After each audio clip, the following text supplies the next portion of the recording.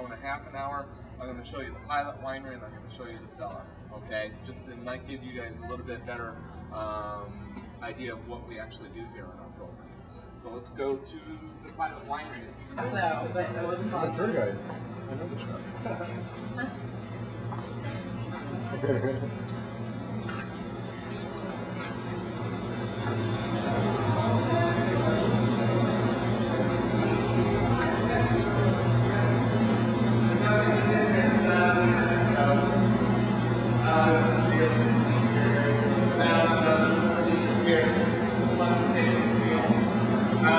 This is where we actually do these tables up to 200 fruit. So we have 3 lab sections. Each lab section has about 15 students in it. They are responsible for making the red wine and the white wine. And each lab section is they call it 6 tanks. We will they are all 3 lab sections are responsible for monitoring fermentations on all the tanks. The wine we use for this is either used in the teaching program later on in the year, or as students go. Wine isn't usually very good, so it's not very good. So, and yeah, I know. But so we just go for the valve and drink one. The equipment that we have here is we have hopper, crusher, stemmer, wine press. This is all large scale here. We also have a smaller crush facility that's in the back of the building. Okay? The department is 125 years old. It was created in the 1880s on a mandate from the state legislature that we will that the department would be created to support the California wine industry. So it originally started at UC Berkeley, and then in 1939 is when it was moved to UC Davis.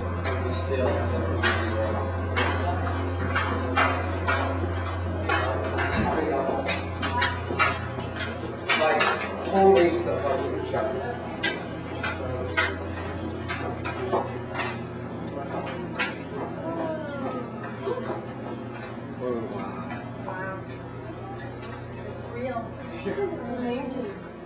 So, the cellar exists. There's 2 small rooms back there. So, about it. So, what we have here is, part of the cellar is, I mean, it's a historic place because there's 125 years of department history. We are one of the leading research wine institutions in the world, which is nice. It's proud to be an alum of that department. But what we have here is we have a historic collection of wines that have been produced over the years. A lot of these wines aren't worth anything other than some type of history. It's also more than just history. There's things like we have these mounted. So this is the cellar number of 12,152. We're up to about 30,000. So that's all the individual lots of wine or grapes that have come in here. So since 1933, 12,000. So this bottle's probably from the 50s. Okay. So these are wines that were made by Dr. Amarine, Dr. Berg, Dr. Hu. You can see that some of them are leaking here. When we moved to our new facility, in fact, that's what I was going to talk about. Yeah, we'll move a portion of these over as far as our historical collection. Every time our faculty has a breaking, research project, does it? We always get the news crews down here. This is where they do this. However, this is not reflective of modern storage. So, what's happening with the new facility? So you can bring this up in your tours. We have an academic building that's under construction down by the Mondavi Center in the south part of campus, okay? That's sort of like the gateway to it's going to be the new gateway to the campus there because of the Interstate 80 exposure there. So we should move into that academic building in June of next year. Okay, so I think in a couple of weeks they're going to put the last girdler in, and there's a big party, so for that there.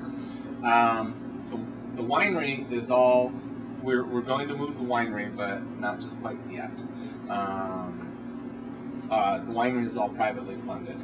Okay, there was, I think your notes say that Robert Mondavi gave us $25 million, of which $20 million of that was going to the academic building in the Institute for Food Science and Technology. Okay, $5 million of that was going to go towards the winery. Okay, we've raised an additional $3 million, and right now we are in the process of planning that winery. In fact, I have a lot of deadlines by Monday to get a lot of the requirements in there. So we're actually working with the architects right now and designing the new winery, which will basically be at that gateway to the campus. It's going to be sort of in the south portion there, and then we'll have about 14 acres of vineyard right there also.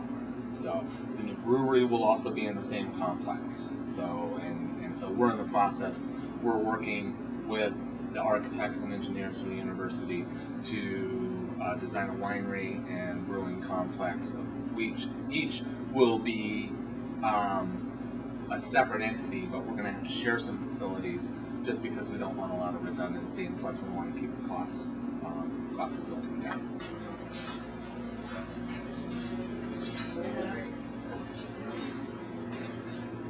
What would you say is the oldest bottle? In here that I found so far,